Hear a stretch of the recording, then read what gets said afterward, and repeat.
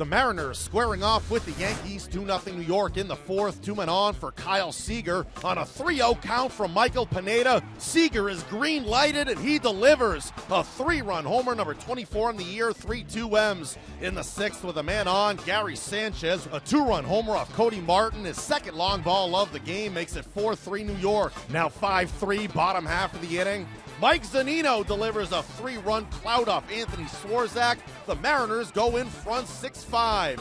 In the seventh, Nick Vincent facing Tyler Austin. Watch Sean O'Malley go into foul ground, into the stands, tumbling over to make the catch. What a sensational effort from O'Malley. Now 7-5 in the ninth. 2 on, 2 outs. Edwin Diaz trying to close it out. He gets Brett Gardner to ground out to end it. The Mariners take it 7-5 and move to within 1 game of the second wild card spot in the AL. As for Sanchez, he becomes the first player in franchise history to hit 8 homers in his first 19 games for the Yanks. The series continues Tuesday. Seattle's pitcher yet to be determined, going up against CC Sabathia.